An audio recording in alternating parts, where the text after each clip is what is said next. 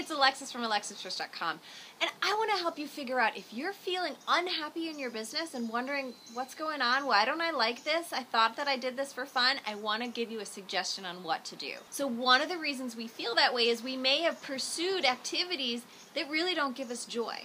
So the first thing to do is figure out, how do I want to feel?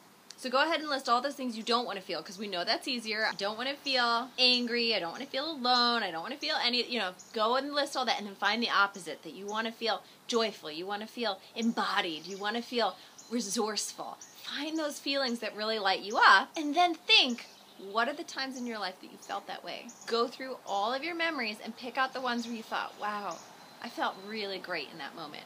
They might not be the moments you think they are, and this is where you're going to have to let go of any self-judgment, because you might think, oh, I really should feel amazing about the birth of my first child. But maybe you felt all those feelings you want to feel out sitting alone fishing somewhere. That's okay. There's no judgment here. We just want to find what those pieces are, what those memories are that help you feel your most joyful. So I'll give you a few examples of mine. Some of my happiest moments are when I'm swimming underwater. Other happy moments when I'm running. I used to be in a running group with women, and we'd get at 5:45 in the morning and run on the mall outside in Washington, D.C. I loved running with those other women. Another one of my happiest moments, seriously the smallest moment, such a ridiculous moment, I was helping a friend learn how to play ultimate frisbee and running along beside him, throwing the frisbee, cheering him on. Other times I felt really good in book clubs with other women. So when I look at all of these memories together, I pick out some common elements. What I noticed is that I'm usually outside. I'm usually in a group, a small group. I'm usually in some sort of cheering on role where I'm helping support people as they stretch themselves, whether that's by movement, athletic achievement, by thinking and looking at new ideas.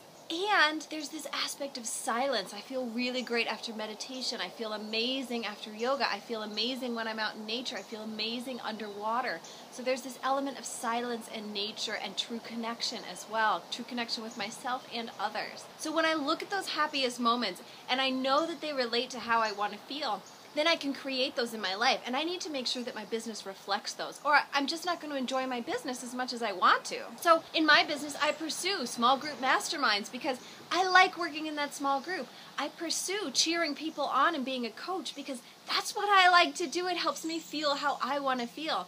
And then I balance that with work that I do with retreats and being in nature and taking people out in the world and helping them find that deep connection to themselves through yoga and meditation. All of those things that make me feel really good are built right into my business, which means I love my business and I love what I do in my business. If you want to work through this for yourself with some support, the next round of my group mastermind, Profit on Purpose, kicks off July 1st. It's only available for 12 women because that small group aspect is part of what makes me feel good, and the supportive environment can help other people feel good. And what we're going to do is walk you from your life purpose, figure out what it is, figure out what your big vision is, figure out how you want to feel all these amazing things that make your life meaningful and purposeful, and then translate it into a business and a specific offer, specific service or product that works for you, that both feeds your soul and feeds your purpose and helps other people feel how you know that they can and how you uniquely can help them feel. So go over to AlexisPirst.com, check out the Profit on Purpose Mastermind. Again, it's only open for 12 women. We start July 1st, and I hope to see you there.